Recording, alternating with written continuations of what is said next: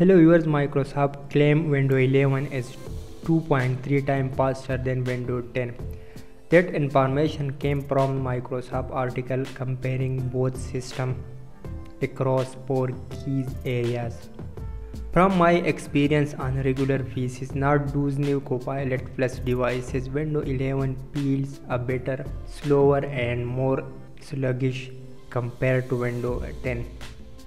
Now I am bringing this up again because just last week Microsoft released new dev and beta boot of Windows 11, introducing a new feature. The system can now automatically generate logo when it detects performance issue like slowdown or lag.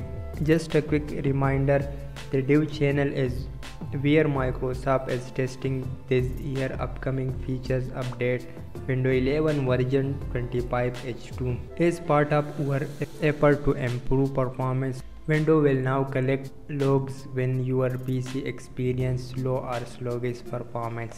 Inside are encouraged to submit feedback, and the feedback hub will automatically attach the logs to help us identify and fix issues faster. You can also choose the desktop system sluggishness category in feedback hub, so the system knows to include those logos. Microsoft assures users that these logs are only stored locally and are only sent when you submit feedback. So if you are not in the insider program, you don't need to worry about this in the stable version.